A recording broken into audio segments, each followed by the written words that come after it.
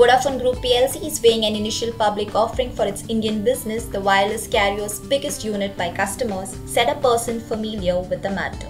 Investment bank Rothschild is compiling a report about the benefits of a possible IPO set to be delivered around August. An IPO would provide Vodafone with cash while allowing investors to bet specifically on India, whose wireless growth is outpacing that of more mature countries such as Vodafone's home market.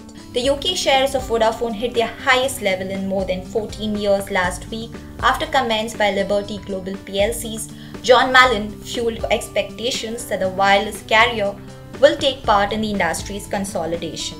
The Indian division's earnings before interest, taxes, depreciation and amortization reached £1.28 billion in the latest fiscal year on sales of £4.3 billion.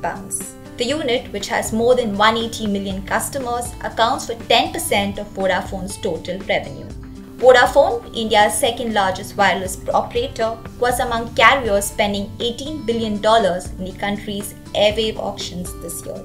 Last year, Martin Peters, head of Vodafone India Limited at that time, said in an interview that the company would not consider an initial public offering of the unit until it has greater certainty about its access to airwaves.